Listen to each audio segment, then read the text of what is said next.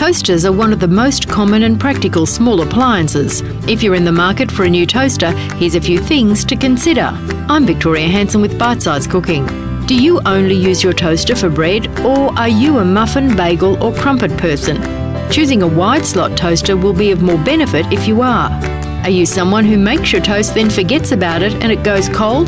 Then you'll want a toaster with a reheat button. Do you toast frozen bread? Then choosing a model with a defrost button will be a consideration for you. Does your toaster sit on a bench or away in a cupboard? If it's on display, cord retention may be a consideration, so it takes up less space and isn't untidy. For more hints and tips, visit blackbookcooking.com.